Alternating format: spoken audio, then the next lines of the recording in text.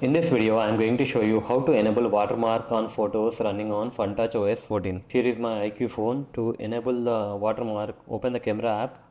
And once you open the camera app, at the top right, click on this gear icon. Now it will show a lot of options. Under that, click on the watermark option. By default, none will be selected. You can select text. And if you want to customize further, click on that. By default, it will select the phone model number and date and time. If you want to customize it, click on customize and click on add content. Enter the custom watermark name which you want on your photos and click on save. Here you can see that the custom watermark is showing up. If you want to add the model name also, you can do that and date and time. Now let's take a sample photo.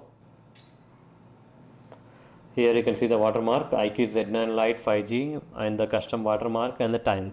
If you don't want the custom watermark, you want only the phone model number, click on this gear icon and click on the watermark and click on the watermark name. Simply disable customize. So that's it guys. In this way you can enable watermark on photos.